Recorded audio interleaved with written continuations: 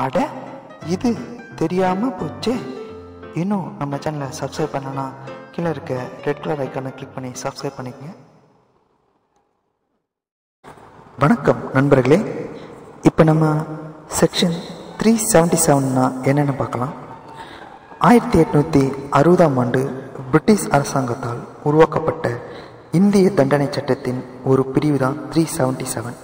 இதில் என்ன சொல்கிறாங்கன்னா, ஓரினச் சேர்க்கை பாலுறவுகள் இயற்கைக்கு முரணானவை, அவை சட்டப்படி தண்டிக்கப்பட வேண்டும் என்று சொல்லியிருக்கு.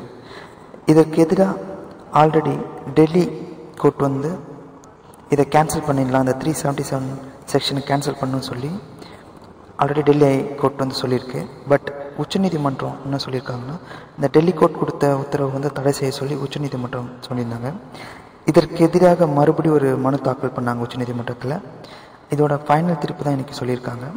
இதில் என்ன சொல்கிறாங்கன்னா, நாட்டில் அனைத்து குடிமக்களும் சமமாக நடத்தப்பட வேண்டும், கால மாற்றத்துக்கேற்ப சட்டங்களில் மாற்றங்கள் கொண்டு வரப்பட வேண்டும்.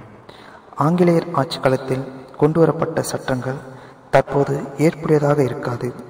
எனவே அரசியல் சட்டத்தின் 377வது பிரிவு ரத்து செய்யப்பட வேண்டும். ஓரினச் சேர்க்கை என்பது சட்ட விரோதமானது அல்ல என்று தீர்ப்பளிச்சிருக்காங்க. இதுதான் செக்ஷன் 377. நன்றி, வணக்கம்.